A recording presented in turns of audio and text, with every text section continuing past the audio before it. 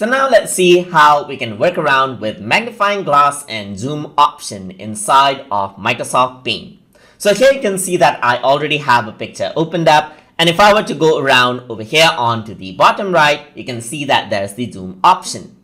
If I were to click on this, then you can see that it zooms in, and I can click minus and it zooms out. You can also use the slider to zoom in and out. So you can click and drag the slider, zoom in and zoom out. And once you zoom in, you can use the scroll bar that appears right here to click and drag this out. Then if I were to go around over here onto the top, you can see that there's a magnifying glass. So if I were to click on this, and then if I were to click on minus right here, I can click on it, and then it zooms in onto the area which you click. I can go around into view right here, and then I can zoom in, and I can zoom out right here by using the tools that you see over here as well.